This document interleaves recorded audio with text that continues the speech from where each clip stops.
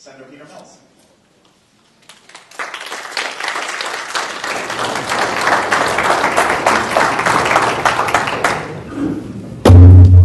There. It's good to see you here tonight.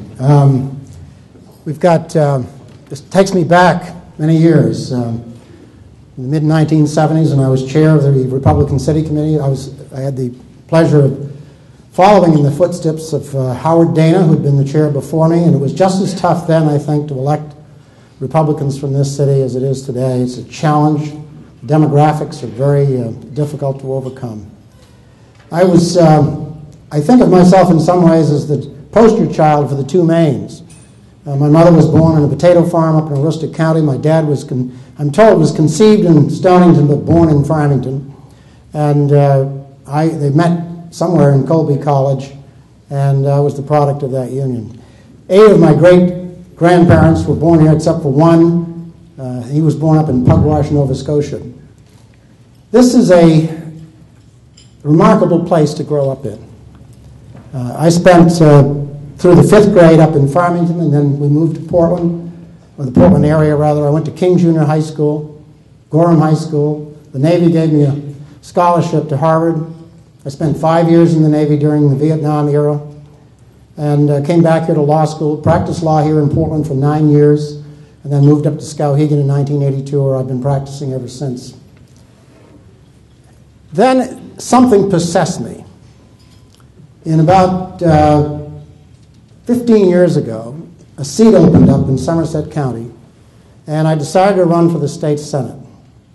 And I had spent, up to that point in my life, I had spent all of my time practicing law, representing Maine people, representing Maine businesses, people who sell and make popsicle sticks, tongue depressors, New Balance shoes, paper, you name it. I had represented people in some business or other.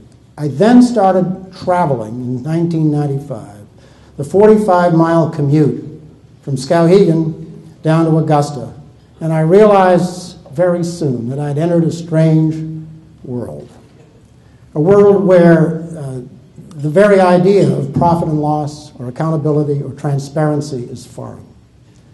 Maybe this point is best illustrated by a little story. I came down a couple of years ago to meet Mitt Romney because he was at that time running for president, and we met somewhere in a hotel room in Portland, and he was telling about what it was like to become the governor of Massachusetts for someone who had not been in politics before, to become the governor of Massachusetts. And he said, I had a very clear desk. I had lots of aides and help and assistance. He says, after 2 or 3 days, I got curious. I said to my staff, where are my reports? And I said, what did you have in mind? He says, well, you know. He says, we're putting people in jail. We're educating children. We're helping people on welfare. We're building roads. Don't I get some reports of this activity? The guy was looking for his profit and loss statements, and they were not there. He was living in a different world, a world where P&L and those kinds of regular reports that you get every day if you're in business were missing.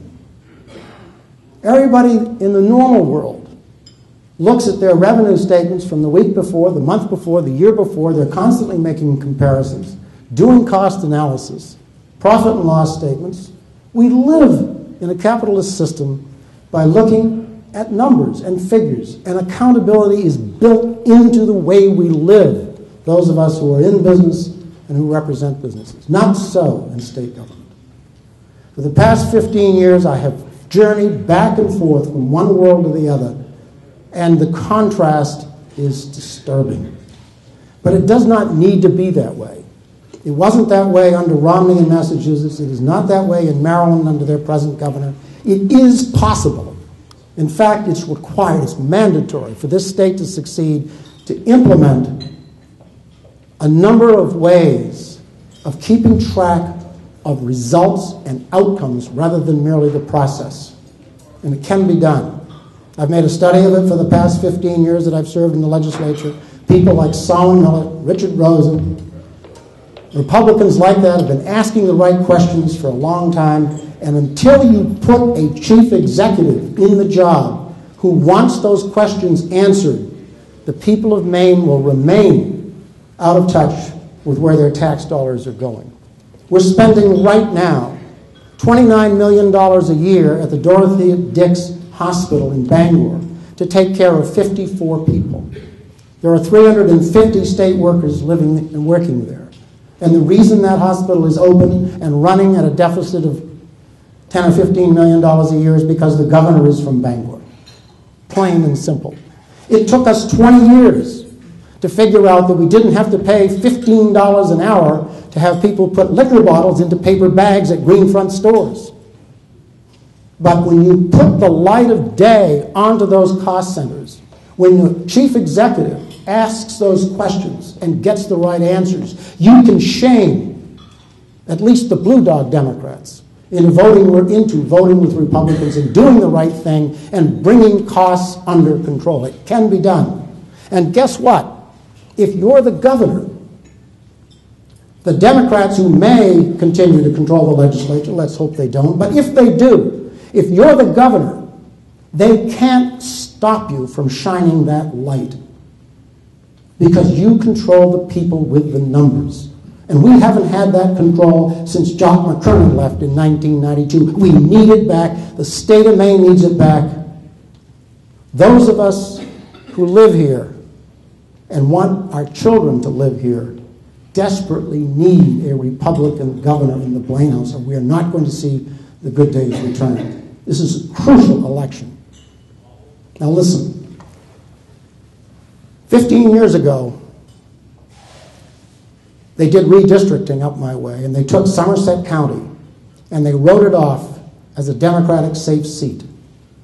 That was the deal that was made. Dave Emery was negotiating for the Republicans, and I forget who was doing the Democrats. I ran for that seat in 1994, and I took it. And I've held that seat for 13 out of the past 15 years. I had to take 2 years off because of term limits. But what they didn't understand about my county is that Somerset County in 1992 voted more heavily for Ross Perot than did any other county in Maine. And of course, Maine went for Ross Perot more heavily than other states. The key to winning, and this is what I'm here to explain, the key to winning for Republicans to win in Maine, and we're demographically challenged, not only here but everywhere else, the key is to know how to appeal to the independent voter. And that's what I've been doing for the last 15 years. I've made an art form out of it. Charlie Webster is saying, listen, we need to appeal to the man or the woman with a dinner pail. We need to reach out to working people. I represent people who work at New Balance and Savvy and Madison Paper, backyard farms.